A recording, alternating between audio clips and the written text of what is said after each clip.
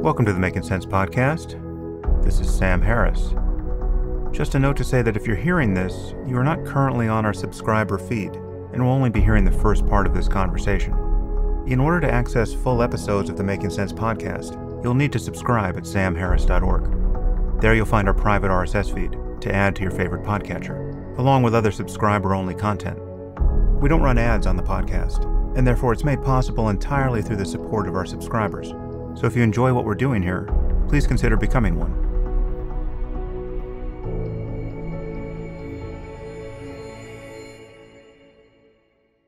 Okay, before I jump in today, I want to take a moment to address some confusion that keeps coming up. I was on another podcast yesterday and spoke about this briefly, but I thought I might be a little more systematic here. It relates to the paradoxical way that we value expertise in really all fields and scientific authority in particular. Seems to me there's just a lot of confusion about how this goes. Expertise and authority are unstable, intrinsically so, because the truth of any claim doesn't depend on the credentials of the person making that claim. So a Nobel laureate can be wrong, and a total ignoramus can be right, even if only by accident. So the truth really is orthogonal to the reputational differences among people. And yet, generally speaking, we are right to be guided by experts, and we're right to be very skeptical of novices who claim to have overturned expert opinion. Now, of course, we're also right to be alert to the possibility of fraud among so-called experts. There are touted experts who are not who they seem to be. And we're right to notice that bad incentives can corrupt the thinking of even the best experts. So these can seem like contradictions, but they're simply different moments in time, right? I mean, the career of reason has to pass through all these points again and again and again. We respect authority, and we also disavow its relevance by turns. We're guided by it until the moment we cease to be guided by it, or until the moment when one authority supplants another, or even a whole paradigm gets overturned.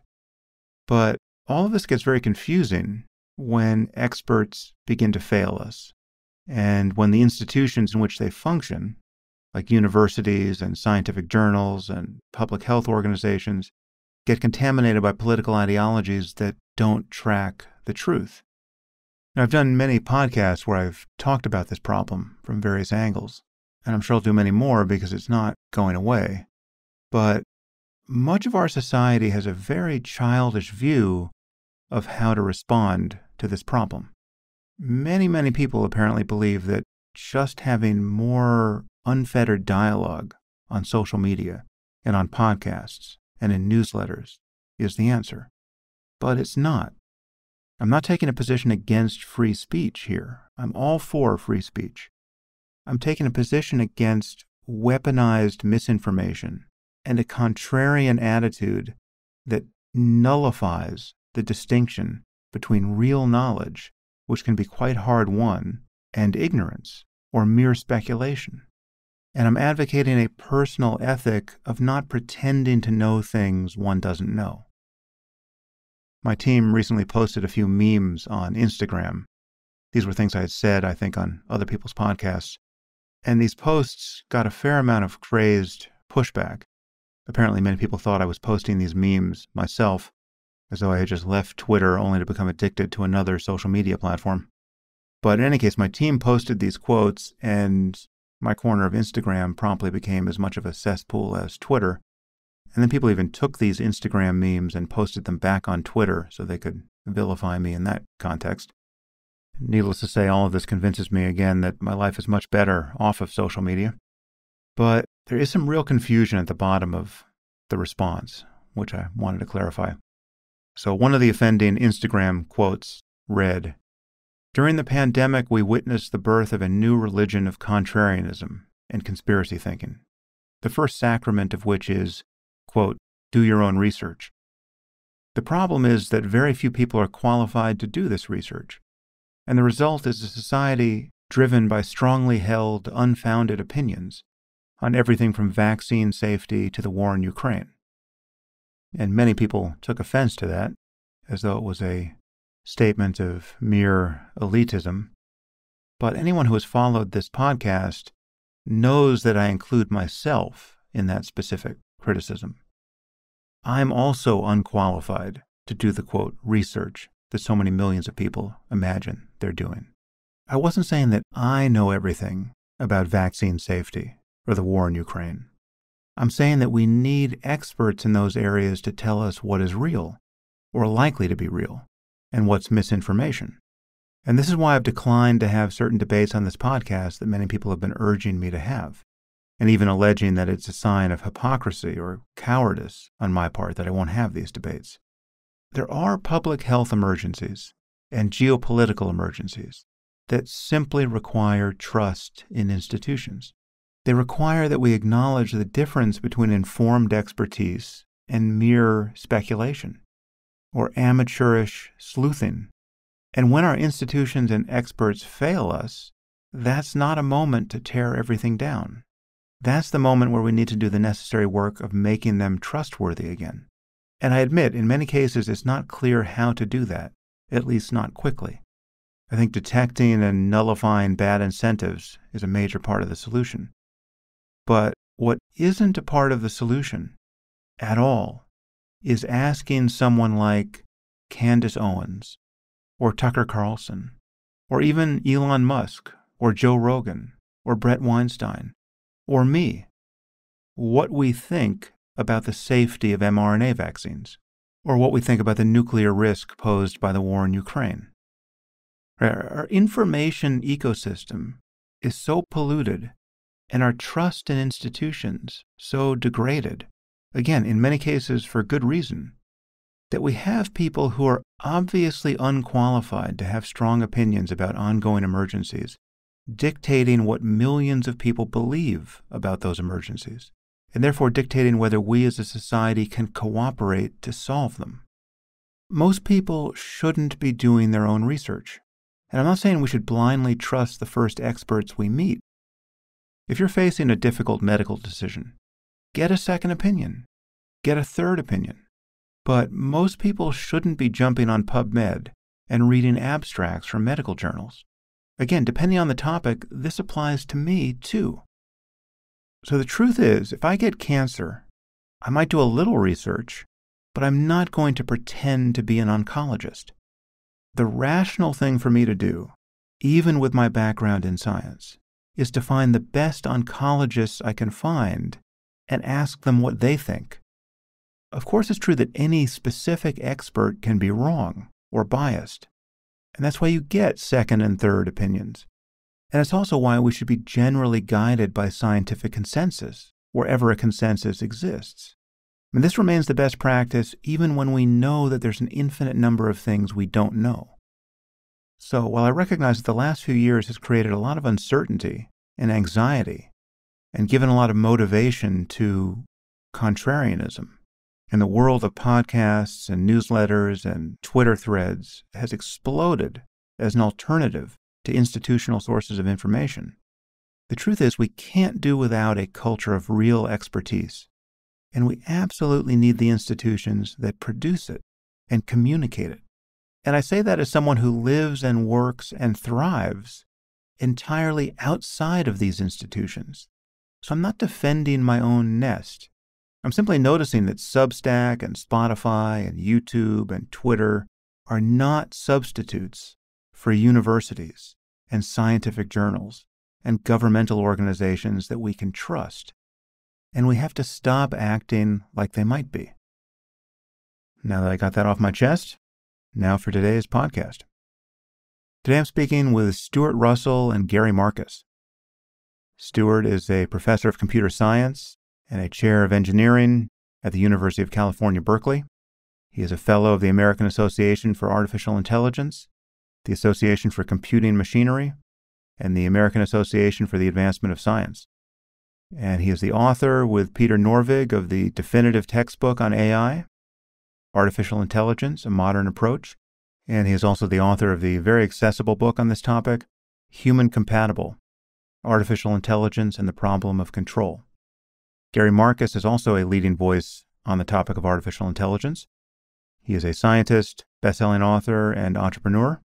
He was founder and CEO of Geometric Intelligence, a machine learning company that was acquired by Uber in 2016. And he's also the author of the recent book, Rebooting AI, along with his co-author, Ernest Davis. And he also has a forthcoming podcast titled Humans versus Machines. And today we talk about recent developments in AI, ChatGPT in particular, as well as the long-term risks of producing artificial general intelligence.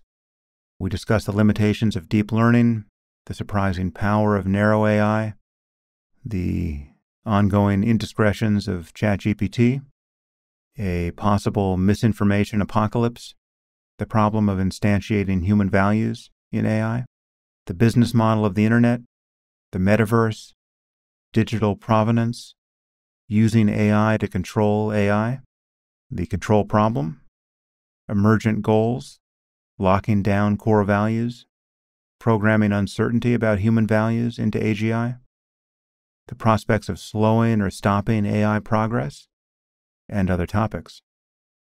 Anyway, I found it a very interesting and useful conversation on a topic whose importance is growing by the hour. And now I bring you Stuart Russell and Gary Marcus.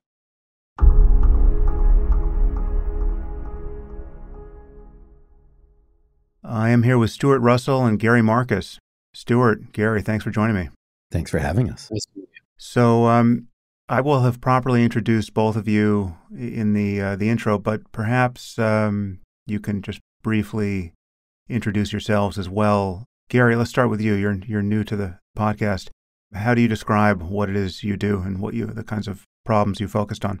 I'm Gary Marcus, and I've been trying to figure out how we can get to a safe AI future. I'm maybe not looking as far out as Stuart is, but I'm very interested in the immediate future, whether we can trust the AI that we have, how we might make it better so that we can trust it. I've been an entrepreneur. I've been an academic. I've been coding since I was 8 years old. So throughout my life, I've been interested in AI and also human cognition and what human cognition might tell us about AI and how we might make AI better. Yeah, I'll add you did your PhD under our mutual friend, Steven Pinker, and you have a wonderful book, Rebooting AI, Building Artificial Intelligence We Can Trust. And I'm told you have a coming podcast later this spring titled Humans versus Machines, which I'm eagerly awaiting. So I'm pretty excited about that. It's going to be fun. Nice. And you have a voice for radio, so you're yeah, I know. I know that joke. Yeah. Well, I'll take it in good spirit. No, that's not a joke. A face for radio is the joke. A voice right. a voice you're for right. radio is high praise. That's right. Thank you. Yeah. Stuart, who are you? What are you doing out there? So I teach at Berkeley. I've been doing AI for about 47 years. And I spent most of my career just trying to make AI systems better and better, working in pretty much every branch of the field. And in the last 10 years or so, I've been asking myself, what happens if I or if we as a field succeed in what we've been trying to do, which is to create AI systems that are at least as general in their intelligence as human beings. And I came to the conclusion that if we did succeed, it might not be the best thing in the history of the human race. In fact, it might be the worst. And so I'm trying to fix that if I can. And I will also add, you have also written a wonderful book, Human Compatible: Artificial Intelligence and the Problem of Control, which is quite accessible. And then you have written an inaccessible book, or co-written one, literally the textbook on AI. And you've been on the podcast a few times before. So you each occupy different points on a continuum of concern about general AI and the perhaps distant problem of superintelligence. And Stuart, I've always seen you on the sober side of the worried end. And I've spoken to many other worried people on the podcast and at various events. People like Nick Bostrom, Max Tegmark, Eliezer Yudkowsky, Toby Ord. I spoke to many other people in private. And I've always counted myself among the worried and have been quite influenced by you and your book. Gary, I've always seen you on the sober side of the not worried, and I've also spoken to people who are not worried, like Steve Pinker, David Deutsch, Rodney Brooks, and others. I'm not sure if either of you have moved in the intervening years at all. Maybe we can just start there. We'll start with narrow AI and ChatGPT and the explosion of interest on that topic. But I do want us to get to concerns about where all this might be headed. But before we jump into the narrow end of the problem, have you moved at all in your sense of the risks here? There are a lot of things to worry about. I think I actually have moved just within the last month a little bit. So we'll probably disagree about the estimates of the long-term risk. But something that's really struck me in the last month is there's a reminder of how much we're at the mercy of the big tech companies. So my personal opinion is that we're not very close to artificial general intelligence. Not sure Stuart would really disagree, but he can jump in later on that. And I continue to think we're not very close to artificial general intelligence. But with whatever it is that we have now, this kind of approximative intelligence that we have now, this mimicry that we have now, the lessons of the last month or two are we don't really know how to control even that. It's not full AGI that can self-improve itself. And, it's not sentient AI or anything like that. But we saw that Microsoft had clues internally that the system was problematic, that it gaslighted its customers and things like that. And then they rolled it out anyway. And then initially the press hyped it, made it sound amazing. And then it came out that it wasn't really so amazing. But it also came out that if Microsoft wants to test something on 100 million people, they can go ahead and do that, even without a clear understanding of the consequences. So my opinion is we don't really have artificial general intelligence now, but this was kind of a dress rehearsal, and it was a really shaky dress rehearsal. And that in itself made me a little bit worried. I mean, suppose we really did have AGI and we had no real regulation in place about how to test it. My view is we should treat it as something like drug trials. You want to know about costs and benefits and have a slow release, but we don't have anything like regulation around that. And so that actually pushed me a little bit closer to maybe the worry side of the spectrum. I'm not as worried maybe as Stuart is about the long-term complete annihilation of the human race that I think Stuart has raised some legitimate concerns about. I'm less worried about that because I don't see AGI as having the motivation to do that. But I am worried about whether we have any control over the things that we're doing, whether the economic incentives are going to push us in the right place. So I think there's lots of things to be worried about. Maybe we'll have a nice discussion about which those should be and how you prioritize them. But there are definitely things to worry about. Yeah, well, I want to return to that question of motivation, which has always struck me as a red herring. So, and we'll talk about that when we get to AGI. But Stuart, have you been pushed around at all by recent events or anything else? So actually, there are two recent events. One of them is ChatGPT, but another one, which is much less widely disseminated, but there was an article in the Financial Times last week, was finding out that the superhuman Go programs that I think pretty much everyone had abdicated any notion of human superiority in Go completely.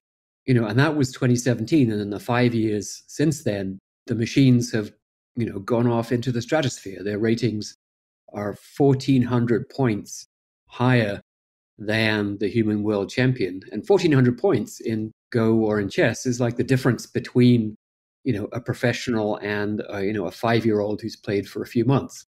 So what's amazing is that we found out that actually an average, good average human player can actually beat these superhuman Go programs, beat all of them, giving them a 9-stone handicap, which is the kind of handicap that you give to a small child who's learning the game. Isn't the caveat there, though, that we needed a computer to show us that exploit? Well, actually, the story's a little bit more complicated. We had an intuition that the Go programs, because they're circuits, right? The circuit is a very bad representation for a recursively defined function. So what does that mean? So in Go, the main thing that matters is groups of stones. So a group of stones are stones that are connected to each other by vertical and horizontal connections on the grid. And so that by definition, is a recursive concept, because I'm connected to another stone if there's an adjacent stone to me and that stone is connected to the other stone. And we can write that. I can say it in English. I just did in sort of one small sentence. I can write it in a program in a couple of lines of Python. I can write it in formal logic in a couple of lines. But to try to write it as a circuit is, in some real sense, impossible. I can only do a finite approximation. And so we had this idea that actually the programs didn't really understand what a group of stones is, and they didn't understand in particular whether a group of stones is going to live or going to die. And we concocted by hand some positions in which we thought that just deciding whether the program needed to rescue its group or whether it could capture the opponent's group, that it would make a mistake because it didn't understand group. And that turned out to be right. So that was... Can I just jump in for 1 second? Sure. It actually relates to the thing that's on the cover of Perceptrons, which is one of the most famous books in the history of artificial general intelligence. That was an argument by Minsky and Papert that two-layer perceptrons, which are the historical ancestors of the deep learning systems we have now, couldn't understand some very basic concepts. And in a way, what Stuart in his lab did is a riff on that old idea. People hate that book in the machine learning field. They say that it prematurely dismissed multi-layer networks, and there's an argument there, but it's more complicated than people usually tell. But in any case, I see this result as a descendant of that, showing that even if you get all these pattern recognition systems to work, that they don't necessarily have a deep conceptual understanding of something as simple as a group in Go. And I think it's a profound connection to the history of AI, and kind of disturbing that here we are, 50 some years later, and we're still struggling with the same problems. Yeah, I think it's the same point that Minsky was making, which is expressive power matters. And simple perceptrons have incredibly limited expressive power, but even larger, deep networks and so on, in their native mode, they have very limited expressive power. You could actually take a recurrent neural net and use that to implement a Turing machine, and then use that to implement a Python interpreter, and then the system could learn all of its knowledge in Python. But there's no evidence that anything like that is going on in the Go program. So the evidence seems to suggest that actually they're not very good at recognizing what a group is and liveness and death, except in the cases, so they've learned sort of multiple fragmentary, partial, finite approximations to the notion of a group and the notion of liveness. And we just found that we could fool it where, we're constructing groups that are somewhat more complex than the kinds that typically show up. And then, as Gary said, as Sam, as you said, there is a program that we used to explore whether we could actually find this occurring in a real game, because these were contrived positions that we had constructed by hand, and we couldn't force the game to go in that direction. And indeed, when we started running this program, we've called it sort of an adversarial program. It's just supposed to find ways of beating one particular Go program called CataGo. Indeed, it found ways of generating groups, kind of like a circular sandwich. So you start with a little group of your pieces in the middle, and then the computer program, surrounds your pieces to prevent them from spreading. And then you surround that surrounding. So you make a kind of circular sandwich, and it simply doesn't realize that its pieces are going to die because it doesn't understand what is the structure of the groups. And it has many opportunities to rescue them, and it pays no attention. And then you capture 60 pieces and it's lost the game. And this was something that we saw our adversarial program doing, but then a human can look at that and say, oh, okay, I can make that happen in a game. And so one of our team members is a good Go player, and he played this against CataGo, which is the best Go program in the world, and beat it easily, and beat it with a 9-stone handicap. But also, turns out that all the other Go programs, which were trained by completely different teams using different methods and different network structures and all the rest, they all have the same problem. They all fail to recognize this circular sandwich and lose all their pieces. So it seems to be not just an accident. It's not sort of a peculiar hack that we found for one particular program. It seems to be a qualitative failure of these networks to generalize properly. And in that sense, it's somewhat similar to adversarial images, where we found that these systems that are supposedly superhuman at recognizing objects are extremely vulnerable to making tiny tweaks in images that are, those tweaks are totally invisible to a human, but the system changes its mind and says, oh, that's not a school bus, it's an ostrich, right? And it's, again, a weakness in the way the circuits have learned to represent the concepts. They haven't really learned the visual concept of a school bus or an ostrich, because they're obviously, for a human, not confusable. And this notion of expressive power is absolutely central to computer science. We use it all over the place when we talk about compilers and we talk about the design of hardware. If you use an inexpressive representation, and you try to represent a given concept, you end up with an enormous and ridiculously overcomplicated representation of that concept. And that representation, let's say it's the rules of Go, in an expressive language like Python, that's a page. In an inexpressive language like circuits, it might be 1 million pages. So to learn that 1 million-page representation of the rules of Go requires billions of experiences. And the idea that, oh, well, we'll just get more data and we'll just build a bigger circuit, and then we'll be able to, learn the rules properly, that just does not scale. The universe doesn't have enough data in it. And we can't, there's not enough material in the universe to build a computer big enough to achieve general intelligence using these inexpressive representations. So I'm with Gary, right? I don't think we're that close to AGI, and I've never said AGI was imminent. Generally I don't answer the question, when do I think it's coming? But I am on the record because someone violated the off-the-record rules of the meeting. Someone plied you with scotch? No, they literally just broke. I was at a Chatham House Rules meeting, and I literally prefaced my sentence with "off the record," and 20 minutes later, it appears on the Daily Telegraph website. So anyway, so I was, the Daily Telegraph. You can look it up. What I actually said was, I think it's quite likely to happen in the lifetime of my children, right? Which you could think of as another way of like sometime in this century.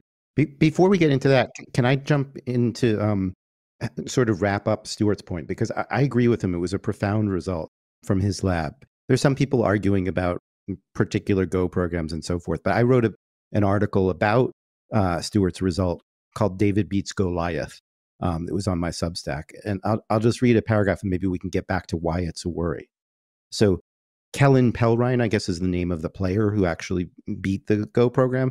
And I said his victory is a profound reminder that no matter how good deep learning, data-driven AI looks when it is trained on an immense amount of data, we can never be sure that systems of this sort really can extend what they know to novel circumstances.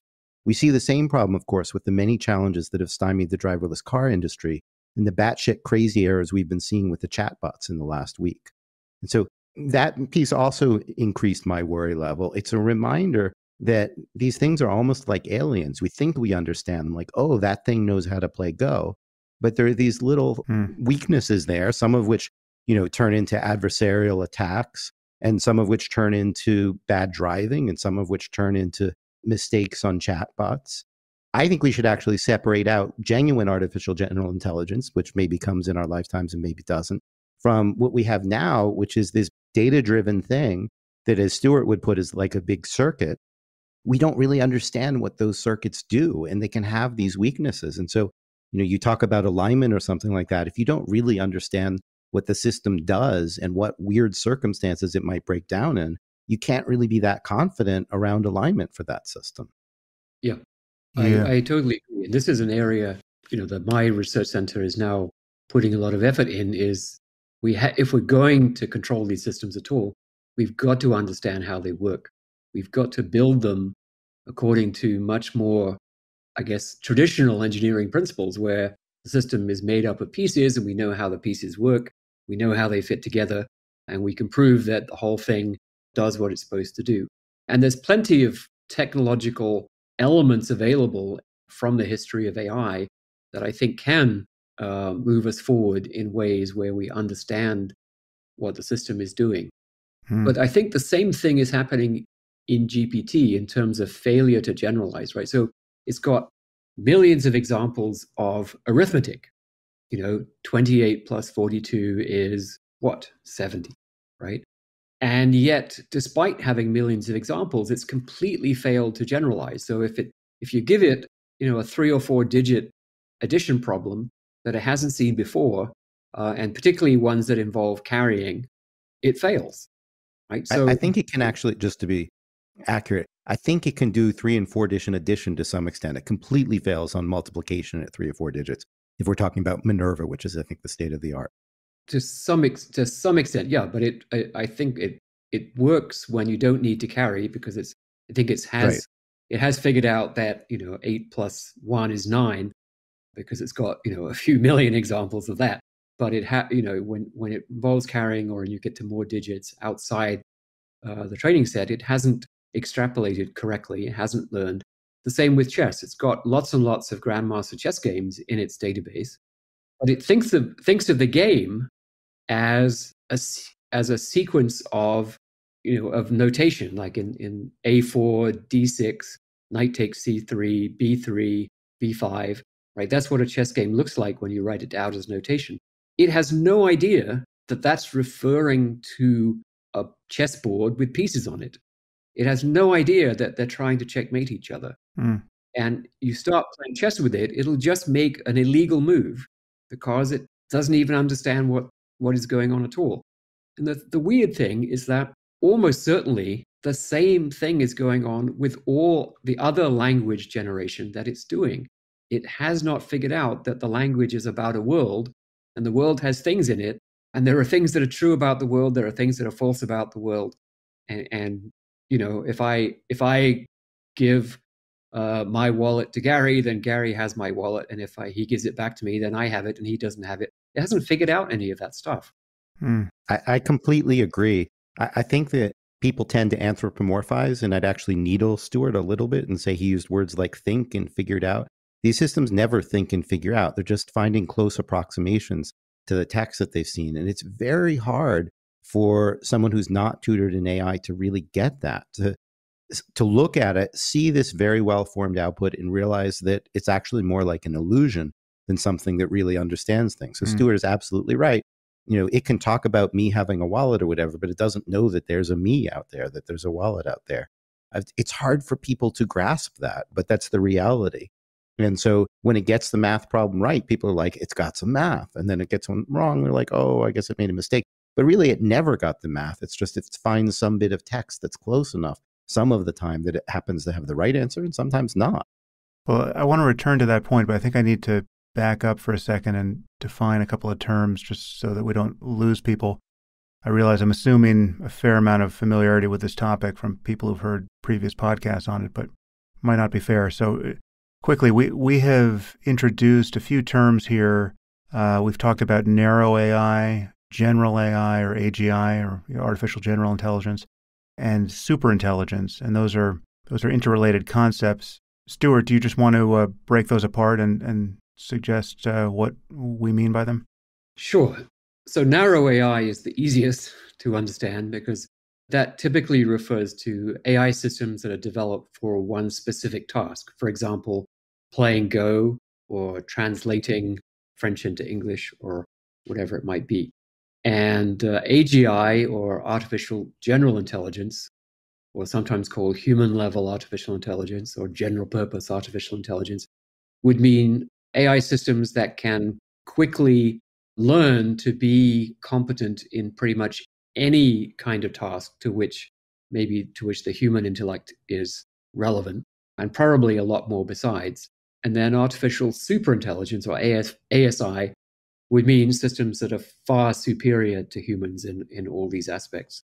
And I think there's just something worth mentioning briefly about narrow AI. A lot of commentators talk as if working on narrow AI doesn't present any kind of risk or problem because all you get out of narrow AI is a system for that particular task. And you could make 100 narrow AI systems and they would all be little apps on your laptop, and that none of them would present any risk because all they do is that particular task. I think that's a complete misunderstanding of how progress happens in AI. So let me give you an example.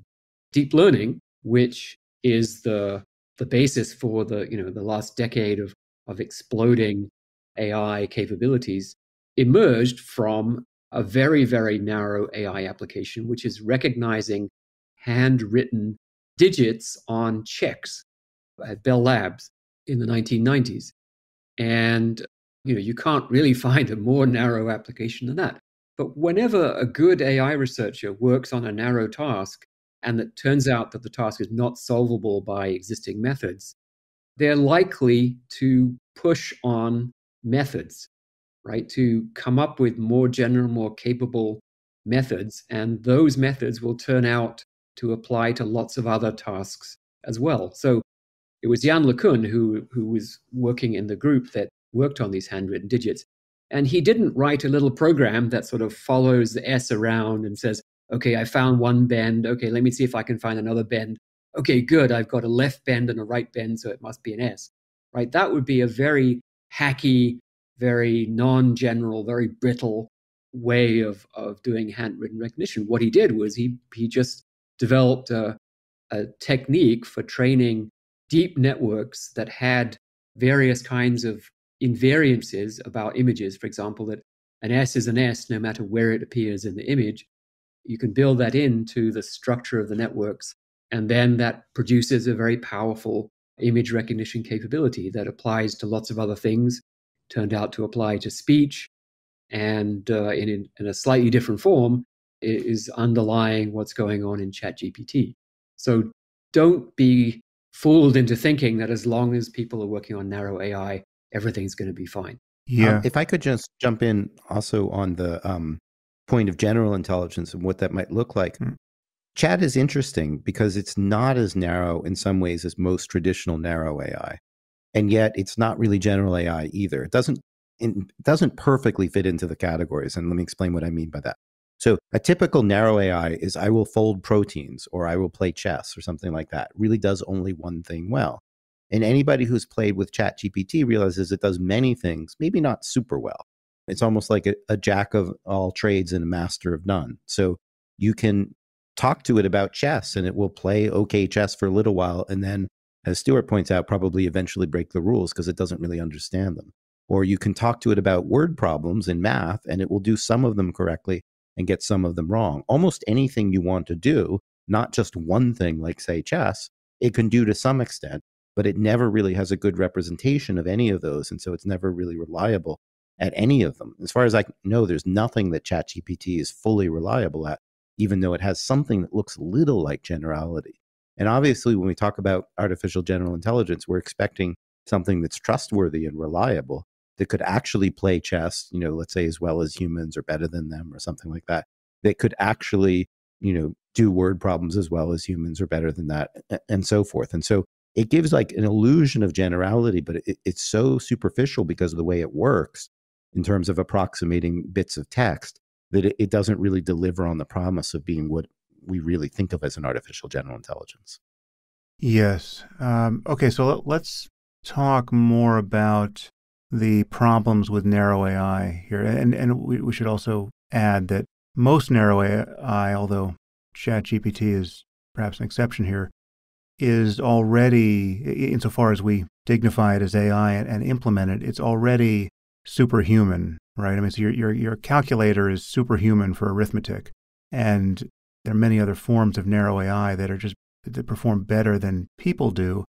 And one thing that's been surprising of late, as Stuart just pointed out, is that superhuman AI of certain sorts, like our best Go plane programs, have been revealed to be highly imperfect, such that they're less than human in specific instances. And these instances are surprising and can't necessarily be foreseen in advance. And therefore, it raises this question of, as we implement narrow AI, because it is superhuman, it seems that we might always be surprised by its failure modes because it lacks, common sense. It lacks a more general view of what the problem is that it's solving in the first place. And so that obviously poses some risk for us. If I could jump in for 1 second, Yeah. I think the cut right there, actually has to do with the mechanism. So a calculator really is superhuman. We're not going to find an Achilles heel where there's some regime of numbers that it can't do, Right. within what it can represent. And so, and the same thing with Deep Blue. I'd be curious if Stuart disagrees, but I think Deep Blue is going to be able to beat any human in chess, and it's not clear that we're actually going to find an Achilles heel. But when we talk about deep learning driven systems, they're very heavy on the big data or using these particular techniques. They often have a pretty superficial representation. Stuart's analogy there was a Python program that's concise. We know that it's captured something correctly, versus this very complicated circuit that's really built by data. And when we have these very complicated circuits built by data, sometimes they do have Achilles heel. So some narrow AI, I think we can be confident of. So GPS systems that navigate turn by turn, there's some problems like the map could be out of date, there could be a broken bridge, but basically we can trust the algorithm there. Whereas these Go things, we don't really know how they work. We kind of do. And it turns out sometimes they do have these Achilles heels that are in there. And those Achilles heels can mean different things in different contexts. So in one context, it means, well, we can beat it at Go and it's a little bit surprising. In another context, it means that we're using it to drive a car and there's a jet there and that's not in the training set. And it doesn't really understand that you don't run into large objects and it doesn't know what to do with a jet, and it actually runs into the jet. So the weaknesses can manifest themselves in a lot of different ways. And some of what I think Stuart and I are both worried about is that the dominant paradigm of deep learning often has these kind of gaps in it. Sometimes I use the term pointillistic. They're like collections of many points in some cloud.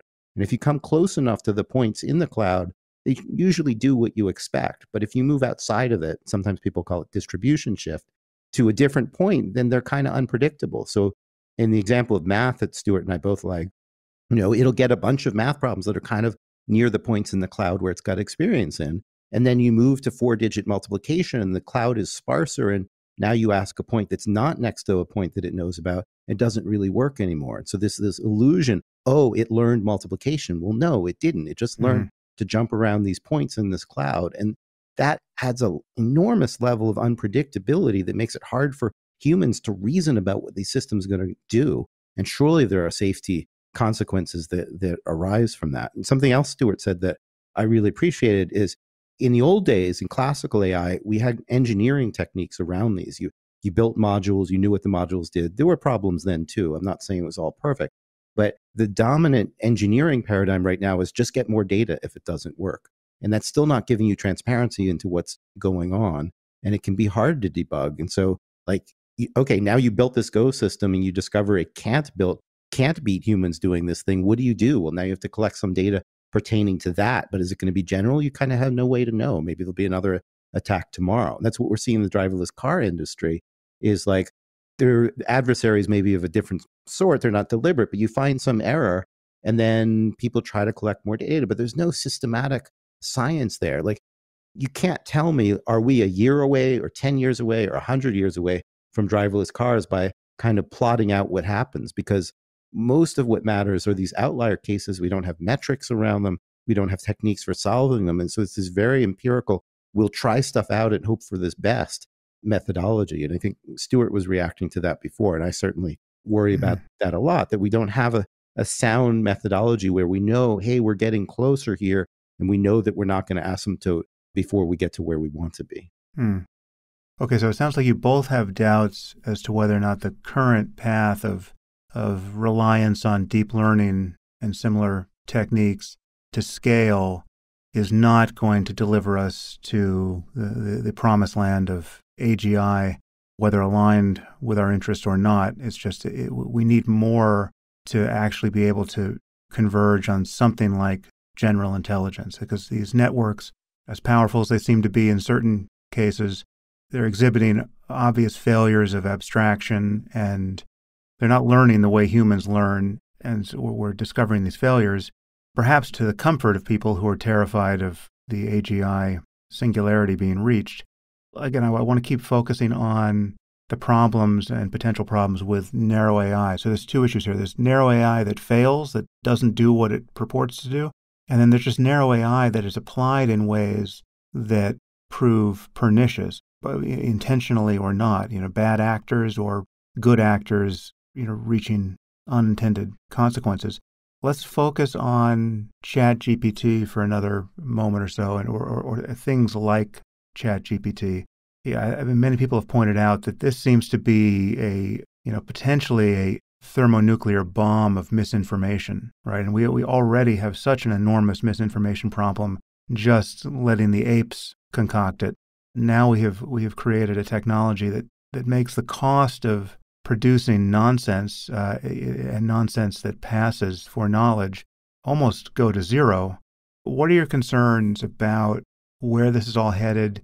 Where narrow AI of this sort is headed in both of its failure modes. It's failure to do what it's attempting to do, that is, it's making inadvertent errors, or it's failure to be applied, ethically and wisely. And however effective it is, we plunge into the part of the map that is just, bursting with unintended consequences. Yeah, I find all of this terrifying. It's maybe worth speaking for a second just to separate out two different problems. You kind of hinted at it. So one problem is that these systems hallucinate. Even if you give them clean data, they don't keep track of things like the relations between subjects and predicates or entities and their properties. And so they can just make stuff up. So an example of this is a system can say that Elon Musk died in a car crash in 2018. That's a real error from a system called Galactica.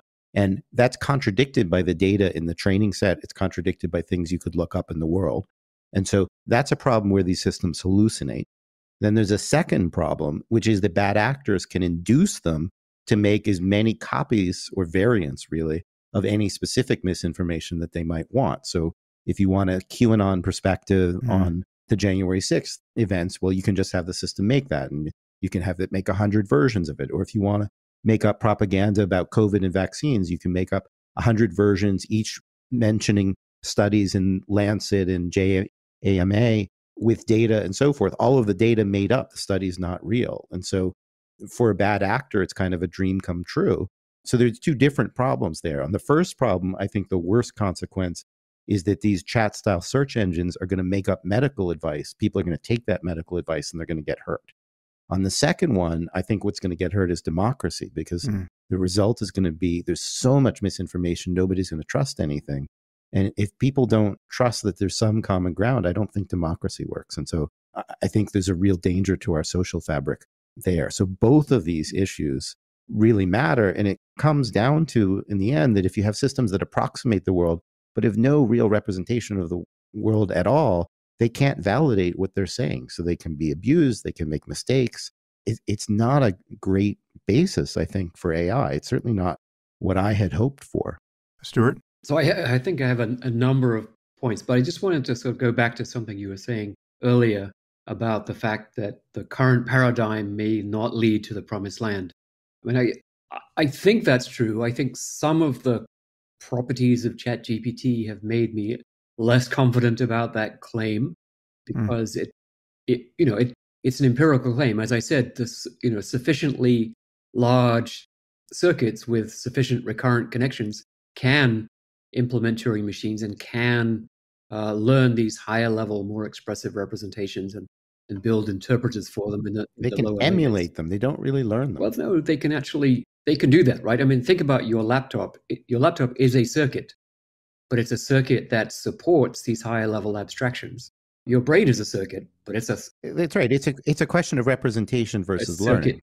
Right, a circuit that supports that. So it can learn those internal structures which support representations that are more expressive, and can then learn in those more expressive representations. So theoretically, it's possible that this can happen. Well, but what we always see in reality is your example before about the 4-digit arithmetic. Like, the systems don't, in fact, converge on the sufficiently expressive representations. They just always converge on these things that are more like masses of conjunctions of different cases, and they leave stuff out. So I'm not saying no learning system could do that, but these learning systems don't. Well, we don't know that, right? We see some failures, but we also see some remarkably capable behaviors that are quite hard to explain as just sort of stitching together bits of text from the training set. I mean, I think we're going to disagree there. It's up to Sam how far he wants us to go down that rabbit hole. Well, actually, so let's just spell out the point that's being made. I also don't want to lose Stuart's reaction to these general concerns about narrow AI, but I think this is an interesting point intellectually.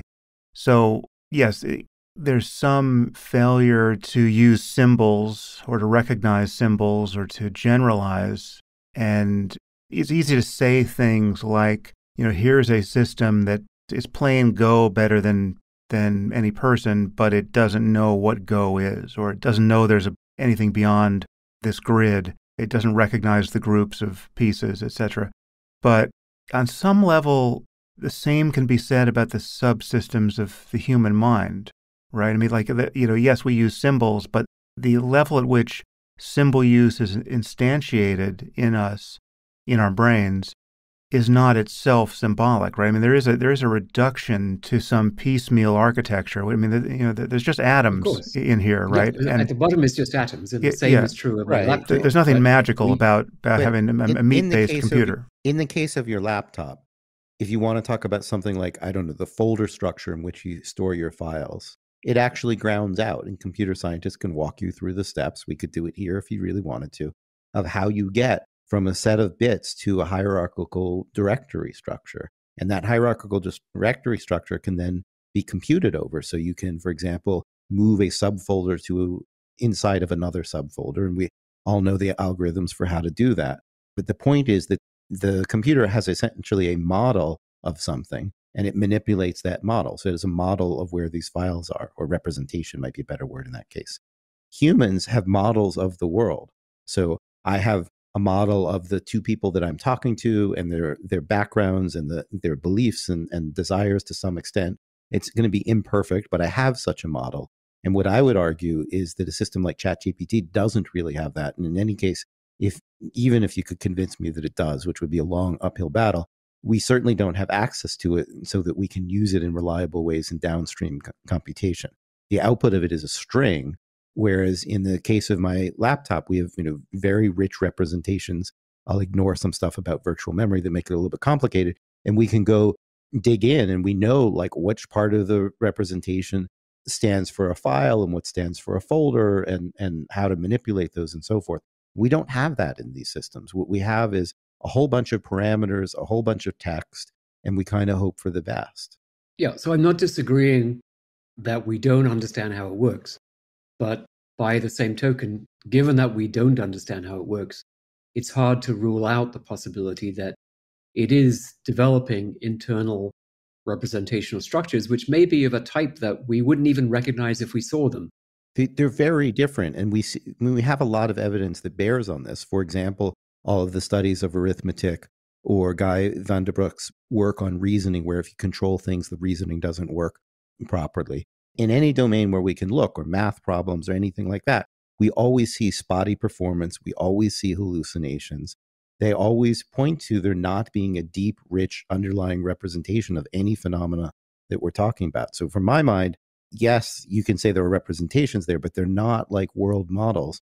They're not world models that can be reliably interrogated and acted on. And we just see that over and over again. Okay, I think we're going to just agree to disagree on that. But the point I wanted to make was that if Gary and I are right, and we're really concerned about the existential risk from AGI, we should just keep our mouths shut, right? We should let the world continue along this line of building bigger and bigger deep circuits. Well, yeah, I think that's the really interesting question. I wanted your take on, Stuart, and it goes back to the word Sam used about promised land. And the question is AGI actually the promised land we want to get to?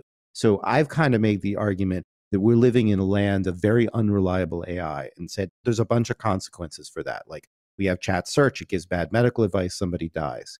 And so I have generally made the argument, but I'm really interested in Stuart's take on this, that we should get to more reliable AI where it's transparent, it's interpretable, it kind of does the things that we expect. So if it does we ask it to do 4-digit arithmetic, it's going to do that, which is kind of the classical computer programming paradigm where you have subroutines or functions and they do what you want to do. And so I'm kind of pushed towards, let's make the AI more reliable. And there is some sense in which that is more trustworthy, right? That's going to do this computation. But there's also a sense in which maybe things go off the rail at that point that I think Stuart is interested in. So Stuart might make the argument, let's not even get to AGI. I'm like, hey, we're in this lousy point with this unreliable AI. Surely it must be better if we get to reliable AI.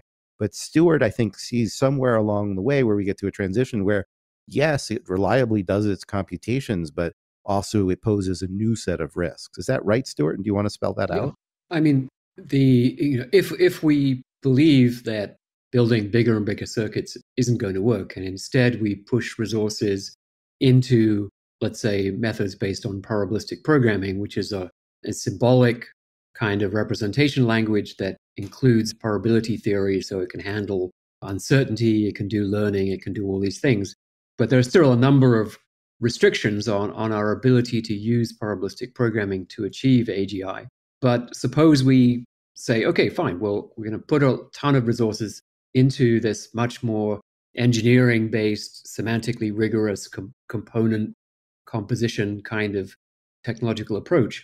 And if we succeed, right, we still face this problem that now you've built a system that's actually more powerful than the human race. How do you have power over it? And so I think the reason to just keep quiet would be give us more time to solve the control problem before we make the final push towards AGI. Against that. And if I'm being intellectually honest here, I don't know the right answer there. So I think we can, for the rest of our conversation, take probabilistic programming as kind of standing for the kinds of things that might produce more reliable systems like I'm talking about. There are other possibilities there, but it's fine for present purposes. The question is, if we could get to a land of probabilistic programming that at least is transparent, it generally does the things we expect it to do, is that better or worse than the current regime? And Stuart is making the argument that we don't know how to control that either. I mean, I'm not sure we know how to control what we've got now, but that's an interesting question. Yeah. So let me give you an example. Let me give you a simple example of systems that are doing exactly what they were designed to do and having disastrous consequences. And those the recommender system algorithms. So in social media, let's take YouTube, for example.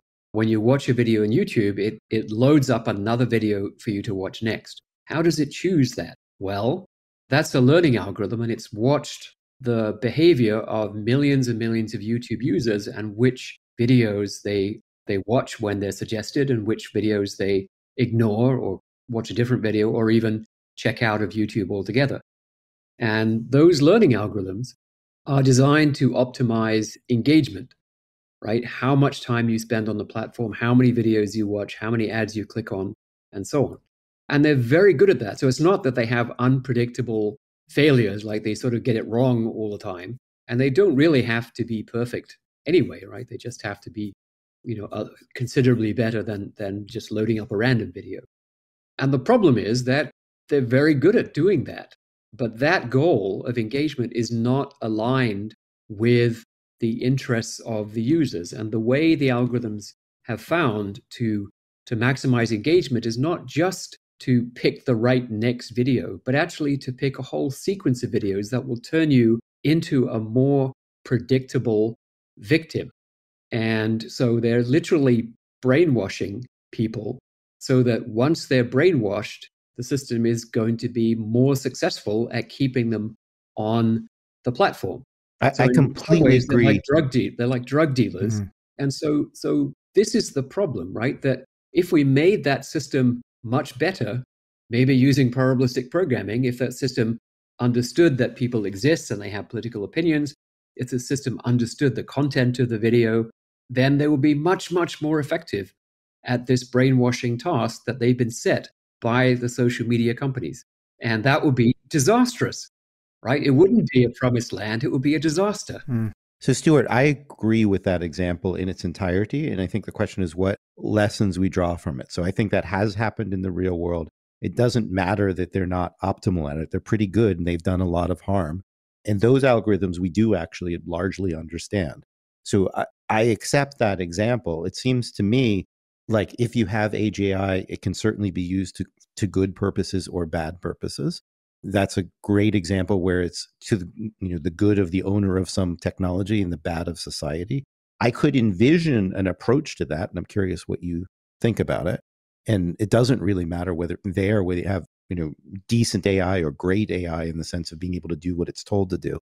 There's already a problem now. You could imagine systems that could compute the consequences for society, sort of Asimov's law approach, maybe taken to an extreme. They would compute the consequences of society and say, hey, I'm just not recommending that you do this. I mean, the strong version just wouldn't do it, and a weak version would say, hey, here's why you shouldn't do it. This is going to be the long-term consequence for democracy. That's not going to be good for your society. We have an axiom here that democracy is good. So, one possibility is to say, if we're going to build AGI, it must be equipped with the ability to compute consequences and represent certain values and reason over them. What's your take on that, Stuart? Well, that assumes that it's possible for us to write down, in some sense, the utility function of the human race. We can see the initial efforts there in how they've tried to put guardrails on ChatGPT, where you ask it to utter a racial slur, and it won't do it even if the fate of humanity hangs in the balance, right? So that, like, if insofar as I mean, that's not really true. That's a particular example in a particular context. You can still get whatever horrible thing you want. The point being, right? We've not been very successful. We've been trying to write tax law for 6,000 years. Right. We still haven't succeeded in writing tax law that doesn't have loopholes. Right. But so I mean, I always worry about a slippery slope argument at this point. So it is true, for example, that we're not going to get uniform consensus on values, that we've never made a tax code work, but I don't think we want anarchy either. And I think the state that we have now is either you have systems with no values at all that are really reckless, or you have the kind of guardrails based on reinforcement learning that are very sloppy and don't really do what you want to do. Or in my view, we look behind door number 3, which is uncomfortable in itself, but which would do the best we can to have some kind of consensus values and try to work according to those consensus values. Well, I think there's a door number 4. And I don't think door number 3 works, because really there are sort of infinitely many ways to write the wrong objective. And but you can say that about society, and no, but we're not doing great, but we're better than anarchy. I mean, it's the Churchill line about democracy is the best of some lousy options we tried. But that's because individual humans tend to be of approximately equal capability, and if one individual human starts doing really bad things, then the other ones sort of tend to react and squish them out. It doesn't always work. We've certainly had near total disasters, even with humans of average ability. But once we're talking about AI systems that are far more powerful than the entire human race combined, then the human race is in the position that, as Samuel Butler put it in 1872, that the beasts of the field are with respect to humans, that we would be entirely at their mercy. Can we separate two things, Stuart, before we go to door number 4? Yes. Which are intelligence and power. So I think, for example, our last president was not particularly intelligent. He wasn't stupid, but he wasn't the brightest in the world. But he had a lot of power, and that's what made him dangerous, was the power, not the sheer intellect. And so sometimes I feel like in these conversations, people confound superintelligence with what a system is actually enabled to do, with what it has access to do, and so forth. At least I think it's important to separate those two out. So I worry about even dumb AI like we have right now having a lot of power. Like there's a startup that wants to attach all the world's software to large language models, and there's a new robot company that I'm guessing is powering their humanoid robots with large language models. That terrifies me. Maybe not on the existential, threat to humanity level, but the level of there's going to be a lot of accidents because those systems don't have good models. So Gary, I completely agree. Right? I mean, I wrote an op-ed called "We Need an FDA for Algorithms" about 6 years ago, I think. No, I need to read it. So, sorry, Stuart. I think we should hold the conversation on AGI for a moment yet, but I would just point out that separation of concepts, intelligence and power, might only run in one direction, which is to say that, yes, for narrow AI, you can have it become powerful or not, depending on how it's hooked up to the rest of the world. But for true AGI that is superhuman, one could wonder whether or not intelligence of that sort can be constrained. I mean, then you're in relationship to this thing that, are you sufficiently smart to keep this thing that is much smarter than you from doing whatever it intends to do? One could wonder. I've never seen an argument that compels me to think that that's not possible. I mean, like Go programs have gotten much smarter, but they haven't taken more power over the world. No, but but they're not general. Honestly, Gary, that's a ridiculous example, right? So Yeah, suppose you're a gorilla. Wait, right? Stuart. You're a gorilla. But before we plunge in, you... I want to get there. I just don't want to. I want to extract whatever lessons we can over this recent development in narrow AI, and then I promise you we're going to be able to fight about AGI in a mere matter of minutes. But all right, Stuart.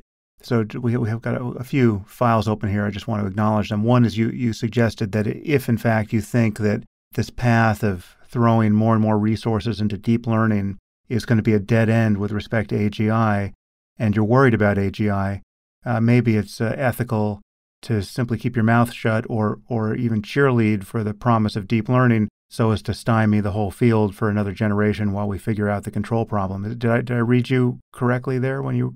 I think that's a possible argument that has occurred to me and people have put it to me as well. Okay. It's a difficult question. I think it's hard to rule out the possibility that the present direction will eventually pan out, but it would pan out in a much worse way because it would lead to systems that were extremely powerful, but whose operation we completely didn't understand. Right. Where we have no way of specifying objectives to them or even finding out what objectives they're actually trying to pursue because we can't look inside. We don't even understand their principles of operation.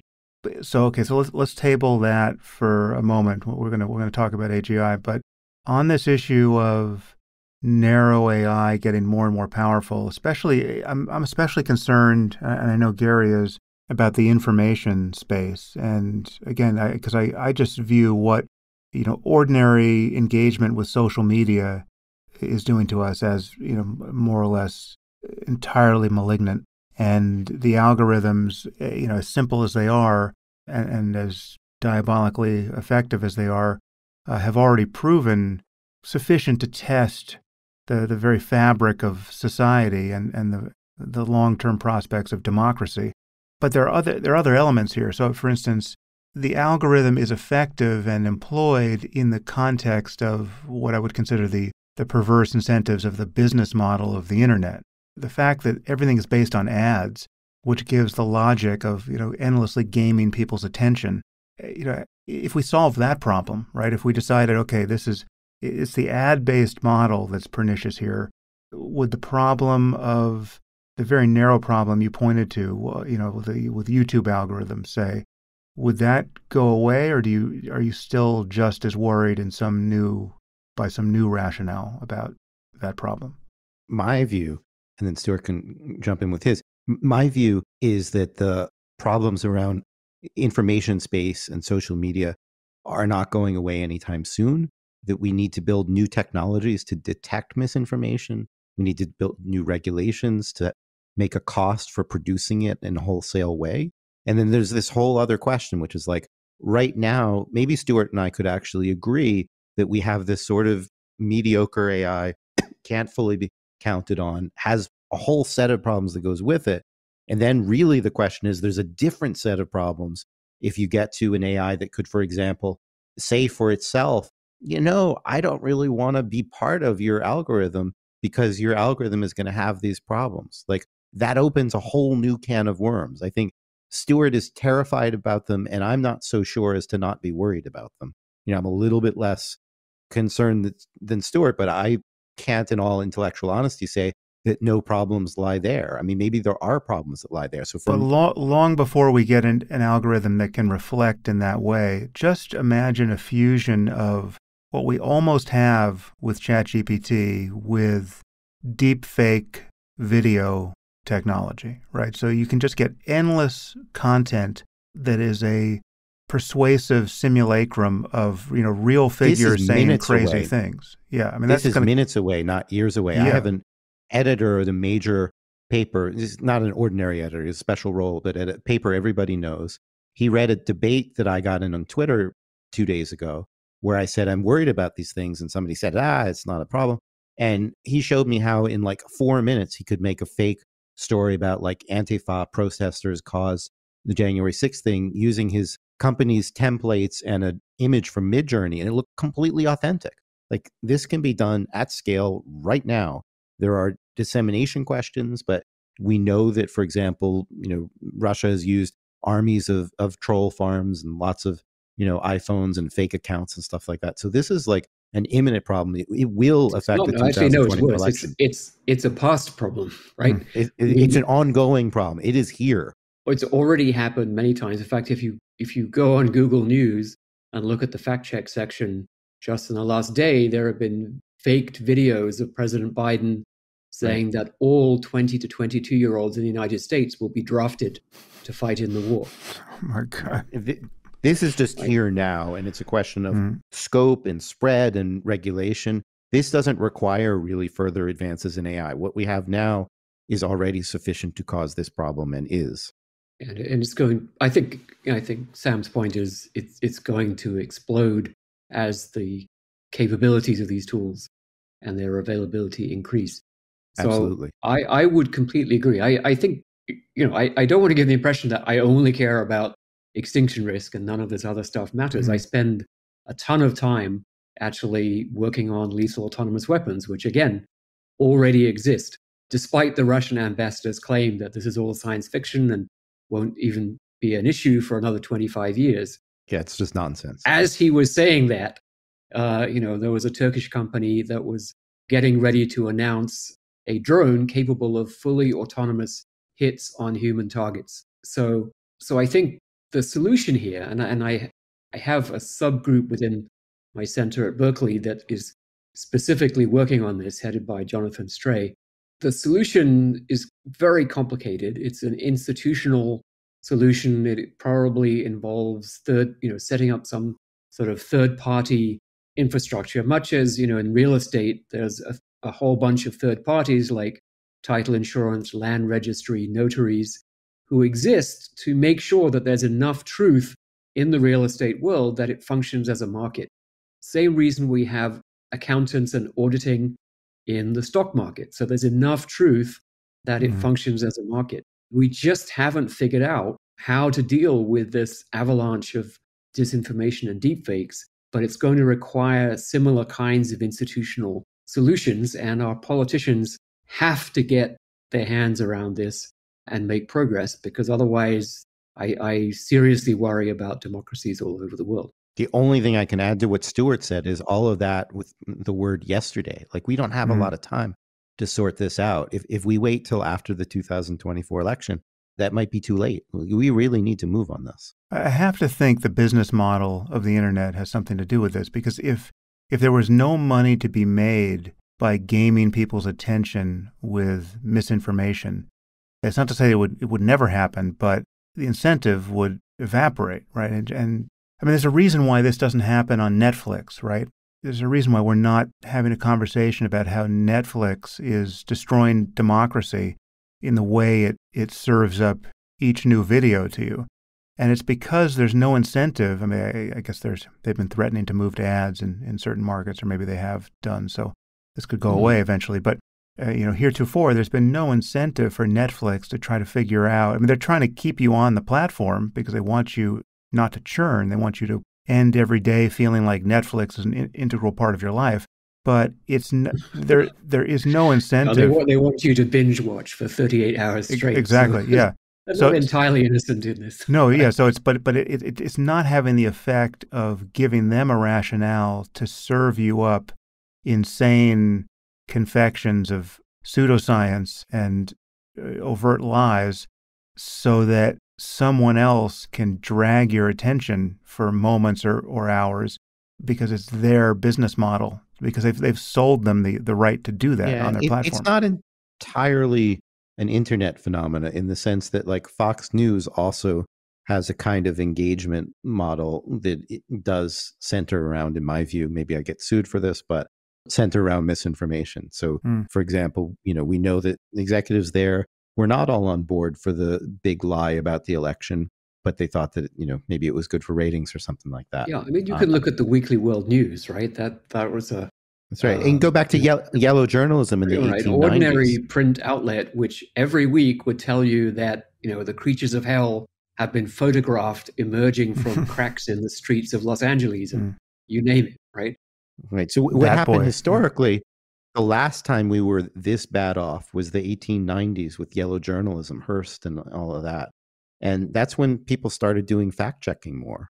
And we might need to revert to that to solve this. We might need to have a lot more fact checking, a lot more curation, rather than just random stuff that shows up on your feed and is not in any way fact checked. That might be the only answer here at some level. But probably taking it not saying, okay, Facebook has to fact check all the stuff or Google has to fact check all the stuff, but Facebook has to make available filters where I can say, okay, I don't want stuff in my newsfeed that hasn't passed some basic standard of accountability and accuracy.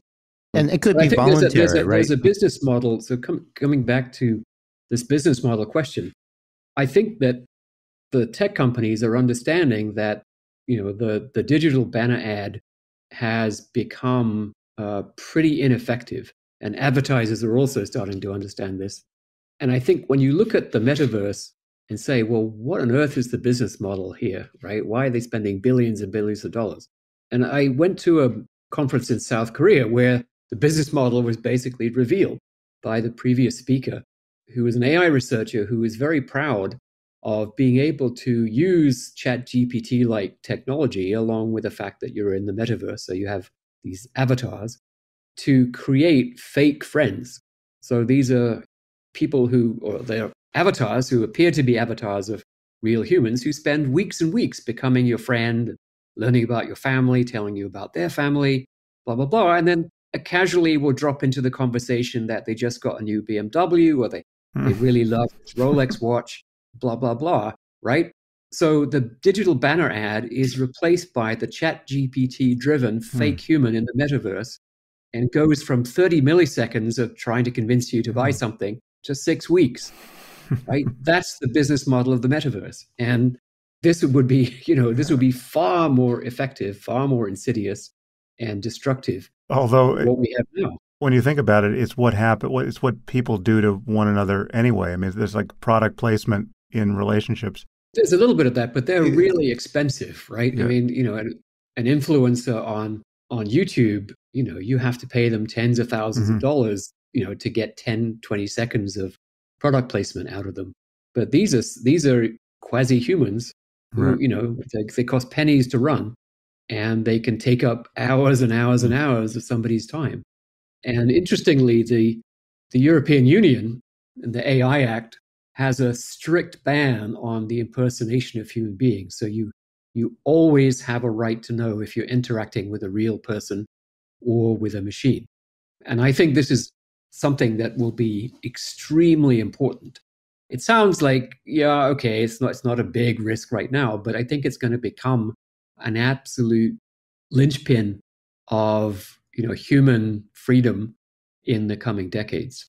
Do you think it's just going to be a story of AI to the rescue here, where the only way we can detect deep fakes and other sources of misinformation in the future will be to have sufficiently robust AI that can go to war against the other AIs that are creating all the misinformation? I think it's a useful tool, but I think what we need actually is provenance.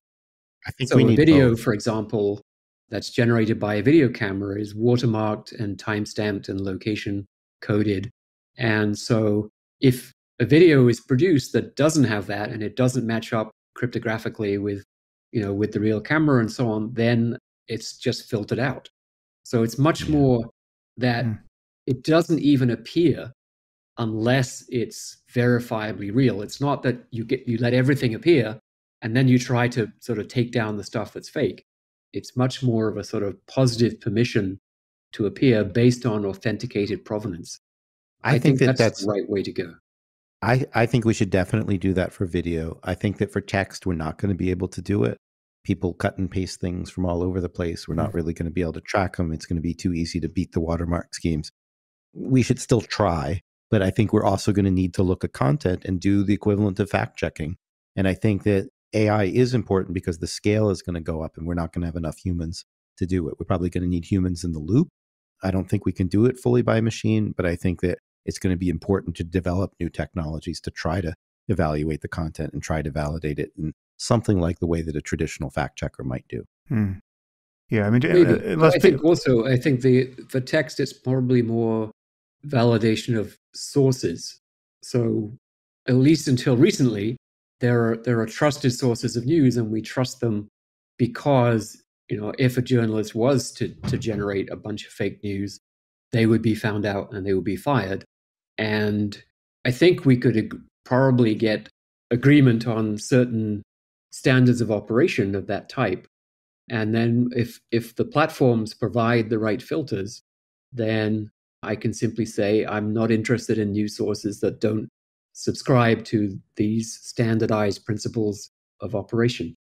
I'm less optimistic about that particular approach because we've had it for several years and most people just don't seem to care anymore. In the same way that most people don't care about privacy anymore, most people just don't care that much about sources.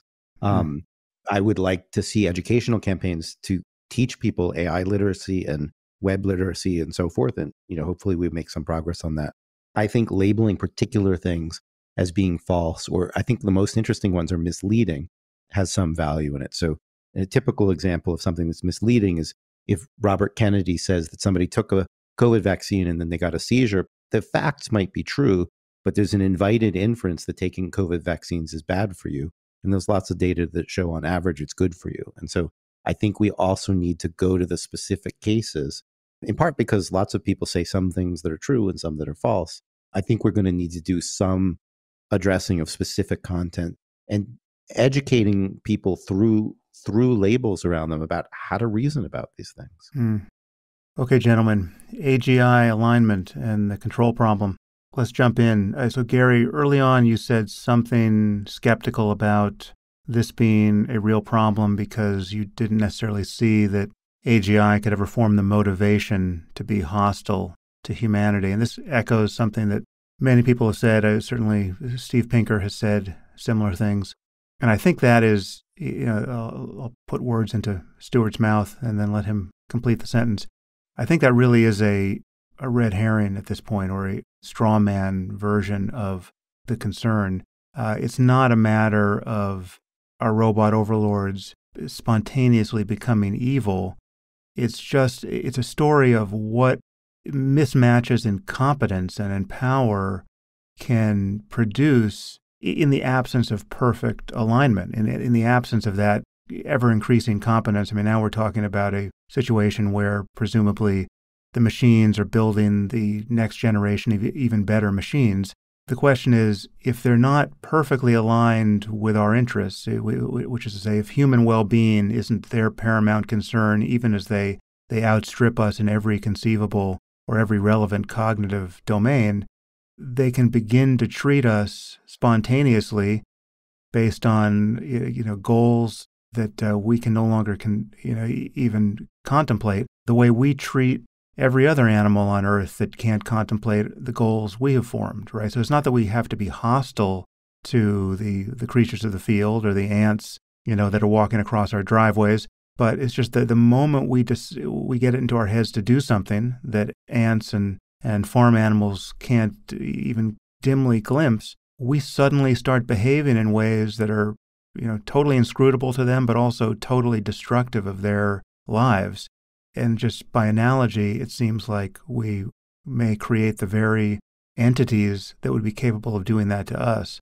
Maybe I didn't give you much of the sentence to finish, Stuart, but weigh in and then let's give it to Gary.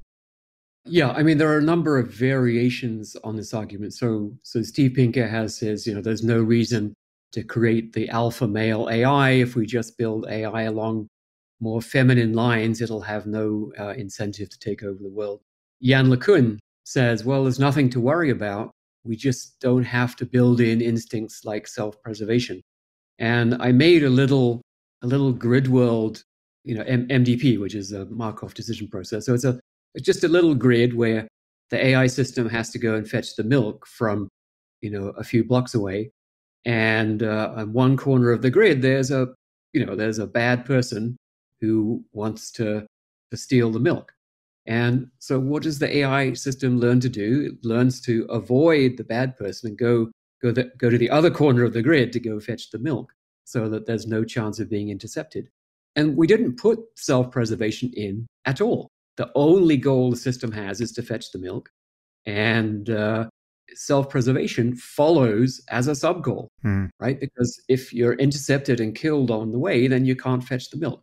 So this is an argument that a 5-year-old can understand, right? The real question in my mind is, why are extremely brilliant people like Jan LeCun and Steven Pinker not able... Pretending not to understand right, this. or pretending... I think there's some motivated cognition going on. I think there's a self-defense mechanism that kicks in when your whole being feels like it's under attack, because you, in the case of Jan, devoted his life to AI. In the case of Steven, his whole thesis these days is that progress in technology has been good for us. And so he doesn't like any talk that progress in technology could perhaps end up being bad for us. And so you go into this defense mode where you come up with any sort of argument. And I've seen this with AI researchers. They immediately go to, oh, well, there's no need to worry. We can always just switch it off, right? As if a super intelligent AI would never have thought of that possibility. It's kind of like saying, oh, we can easily beat Deep Blue and all these other chess programs. We just played the right moves. What's the problem? It's a form of thinking that makes me worry even more about our long-term prospects, because it's one thing to have technological solutions, but if no one is willing to accept them. If you'd like to continue listening to this conversation, you'll need to subscribe at samharris.org. Once you do, you'll get access to all full-length episodes of the Making Sense podcast, along with other subscriber-only content, including bonus episodes and AMAs, and the conversations I've been having on the Waking Up app. The Making Sense podcast is ad-free and relies entirely on listener support, and you can subscribe now at samharris.org.